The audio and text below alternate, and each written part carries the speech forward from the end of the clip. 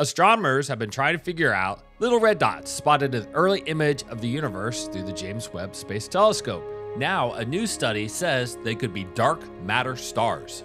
Explore these topics and more on Surveying the Cosmos.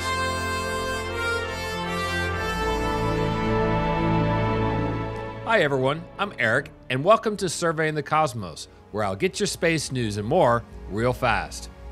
More tantalizing proposals are trying to explain the mysterious little red dots, or LRDs, that were found on the James Webb Space Telescope at 280 million years after the Big Bang.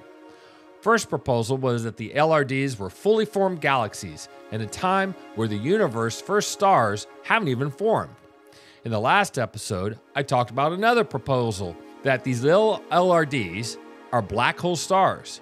Now, a new study published in the journal Proceedings of National Academy in Science believes that at least 4 of these LRDs could be supermassive dark stars.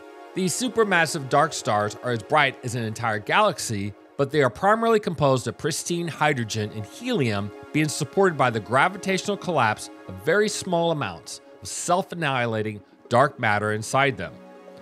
Dark matter composes 25% of the universe, but its nature is very elusive to scientists and astronomers.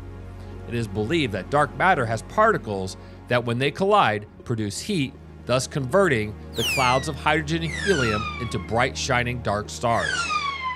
These dark stars could be the seeds of supermassive black holes of the early universe, powering many distant quasars observed by astronomers.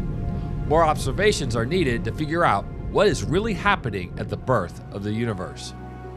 In this episode's astrophotography image, I snapped up the supermoon on October 6th. A supermoon is when the moon is at its perigee, the closest point to Earth.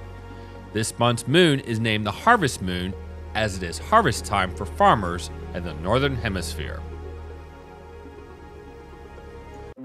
Thanks to all my newest subscribers for joining me here at Surveying the Cosmos.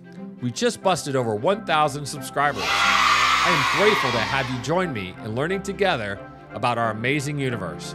I have more space stories. Be sure to check out my other episodes of Surveying the Cosmos. Until next time, take care.